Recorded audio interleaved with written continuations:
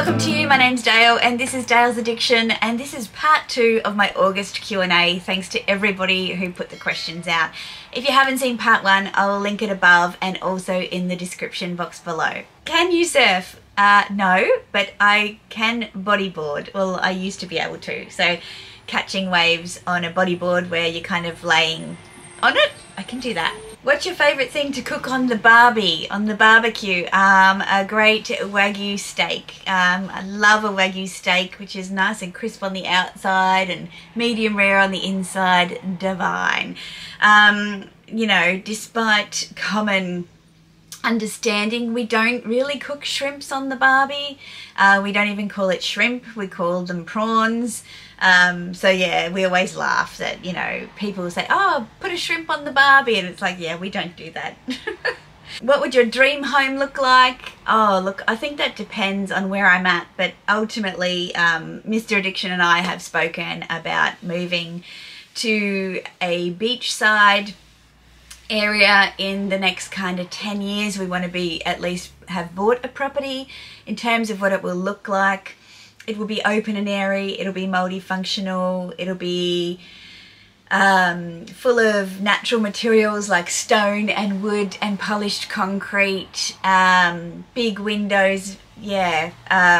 It'll be warm and homely and yeah, beautiful. That's what it will be. It'll be a lot of the outside in. I mean, we live in a character kind of home now. This home was built in 1930 and it's had renovations, but and I love it.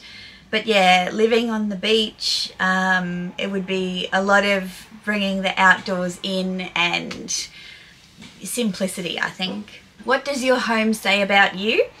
My home in the current state says that I love colour.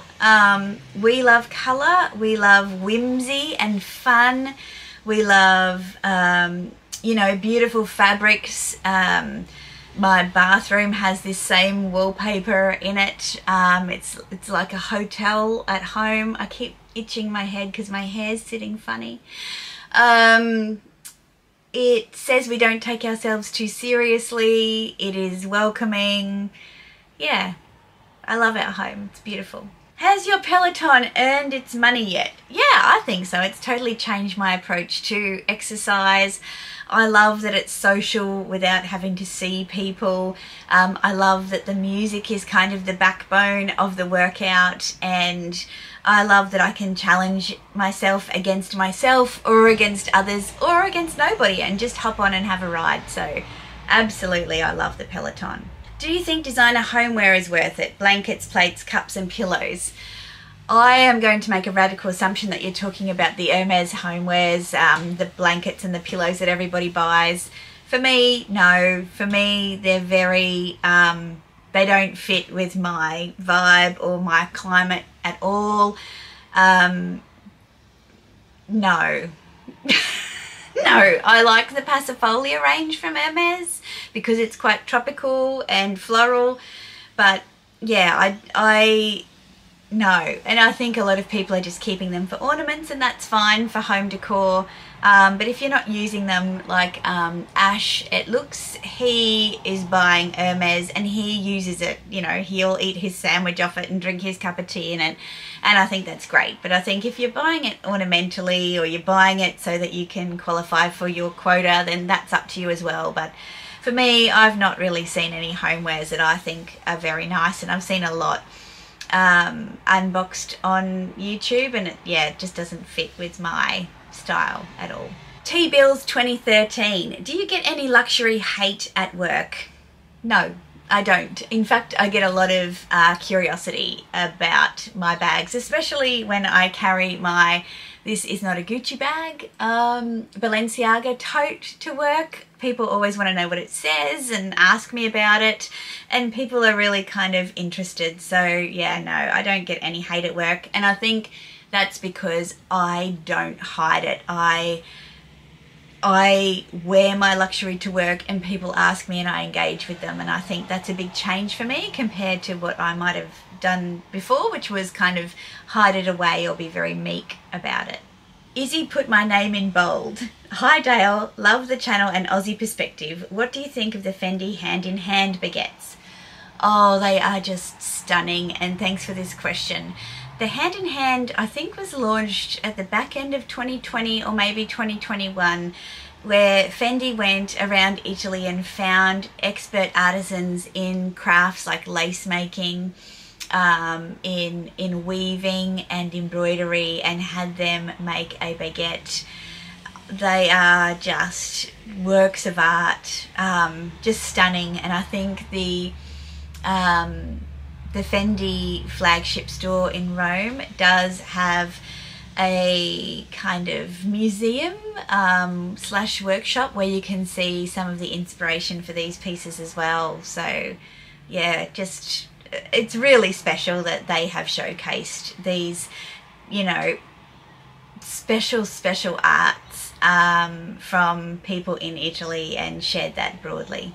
Neen Car 1. If you could travel back in time purely for fashion, what year or era would it be? I'd go back to the 90s. I'd go back to the 90s and live the 90s again. I was from the age of 9 to 19 in the 90s. I think, knowing what I know now, I would have seen myself in a much better light. You know, you always look back and think, I thought I was fat then, but I wasn't. If I was me now with the means that I have now, I would have gone crazy for Fendi. I would have been crazy for Louis Vuitton and Gucci, and I would have been living my best life. I mean, I had a great time in the 90s anyway, but you know, half of it was high school, so that was a bit awkward. But the latter half of the 90s, I would have watched the Sex and the City season, you know, at the time instead of afterwards when I was a bit older. Lots of things. Yeah, the 90s are supreme. Katie, house is on fire, grab 2 bags, go. Oh my goodness. I don't know. 2 bags. I'm grabbing these 2. Sentimental and sentimental. Katie, what did you want to be when you grew up? I wanted to be a divorce lawyer. From a kind of macabre perspective, that when I was going to school, a lot of my friends were, you know, their parents were separated. And I thought, there's money to be made here. And I always liked the idea of being a lawyer. I wanted to drive a black BMW convertible. I do that, but I'm not a divorce lawyer. Yeah, I think I was saying that from like 8 years old. So yeah, that's saying something, isn't it? And my parents didn't divorce until I was like 40. So crazy. And Katie, what other colours have you dyed your hair? Would you now go another shade? I've pretty much always been brunette with like little bits of lightning. When I go to the hairdresser, it will not surprise you, knowing my done but undone style, that I say, make it look like you haven't coloured my hair and make it look like you haven't cut my hair. I'd never want to look like I've come straight from the salon. And Gregson, my hairdresser, he knows that, and he always has a laugh with me. I've had, you know, back in the early 90s, I had the copper tips in my hair like a lot of us did. The lightest I've gone, you've probably seen me on this channel. When I had my pixie first cut, I really wanted to go platinum blonde. It was when Kim Kardashian went platinum blonde. But unfortunately, my hairdresser at the time just really stuffed it up, and that really scared me. So Gregson has said that he could do that. I'd love to do it. I think I could totally carry it with my colouring, and my mother was blonde for quite a long time, so with her colouring I think it would work. But yeah, I'm not sure if I've got the energy and dollars to commit to that kind of transition, so I might just leave it as it is for a bit. You have to change your real name to Valentino or Chanel, etc. What do you pick? Oh, well, not Chanel. I actually have a niece named Chanel. So,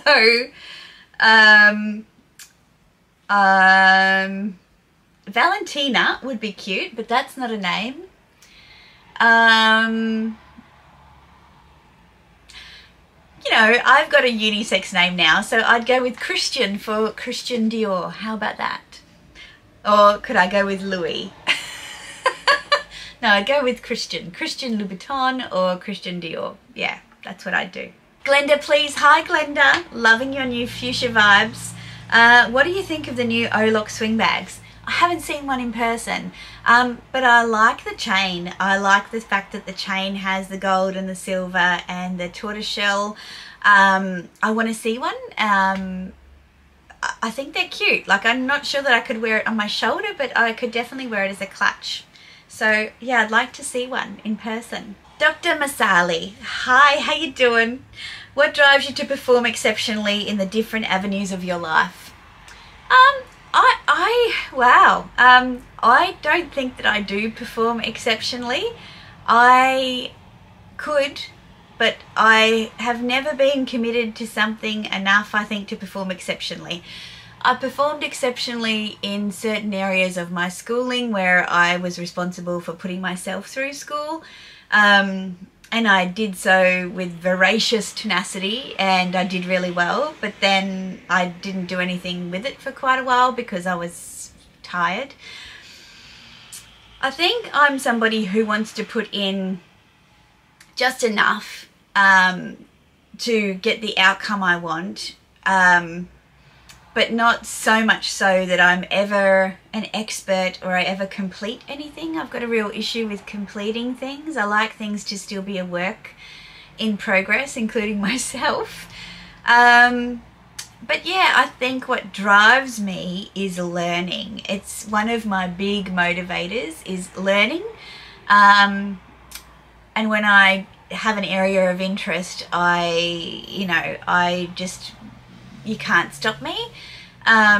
And also aesthetics, so things that are beautiful and interesting, textural, creative, they really inspire me too. And so I will often be moving things around my house, and I'm not trying to make a display home, I'm not trying to make it look like a palace. I want it to be comfortable and interesting and beautiful and bring a smile to my face. And you know, like, I've just bought this new cane bookshelf, and that wouldn't be everyone's cup of tea. I so much more prefer that earthy look to a heap of white cabinets, which is what you normally see in YouTube backgrounds. You will always see me surrounded by chaos and colour. So yeah, I don't know if that answers your question, but learning and aesthetics, art, those are things that really inspire me in my life. Catty Disola, do you think your fringe is working for you? Well, I don't know if it's working for me, but it's making me work, that's for sure, Catty. Yeah, it's taken a little bit to get used to. I think it definitely brings a more youthful look to my face. It really softens my face. I'm still getting used to, you know, sometimes, well, in the morning I look like a cat that's been electrocuted. And that's really annoying, and, you know, sweeping it up off my face and just getting out of the habit of touching it all the time. But yeah, I'm happy that I just changed it up a bit. Holly Grace Scarrett, hi Holly. Have you got your eye on anything to buy at the Fendi event that you're hosting? So if you hadn't heard, I'm having a meet and greet at Fendi in Brisbane in September. Which will be the month that you're watching this, because it's the end of August today.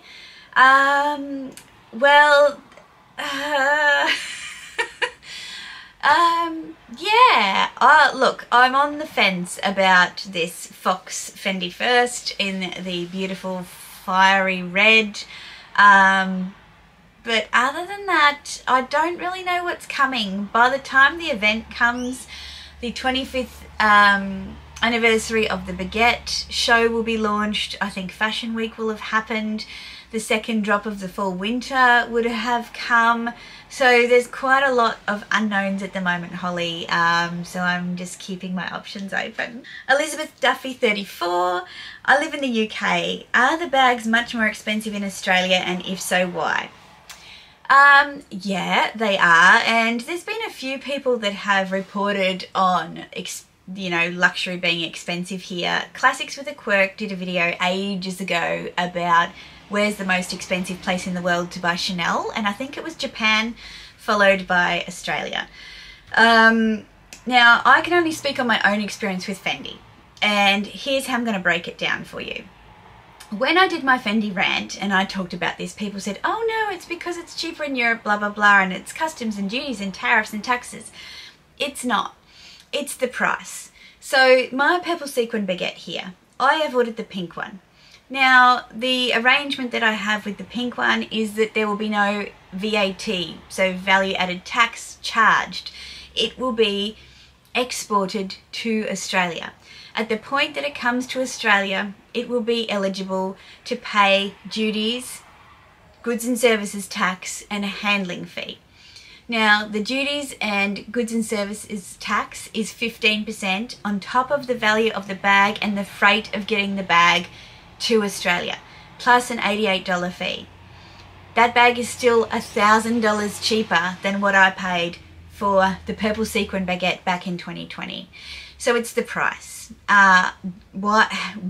I don't know. And the fact that we don't get the stock, so we pay more for less option, is also a mystery to me. I don't know. I don't know. Elizabeth Duffy, 34 again. If you could keep 3 bags in your collection, which 3 would they be? Well, I showed you 2 in the first part of this video, which is, I'll get them. So this one, because this one, this just makes me smile.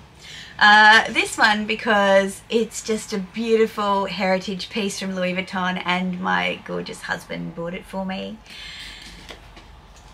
And I'm going to say this one, as I mentioned in part 1 as well, because it was such a big commitment to buy this bag and it's just perfect for me and my lifestyle and what I like to wear.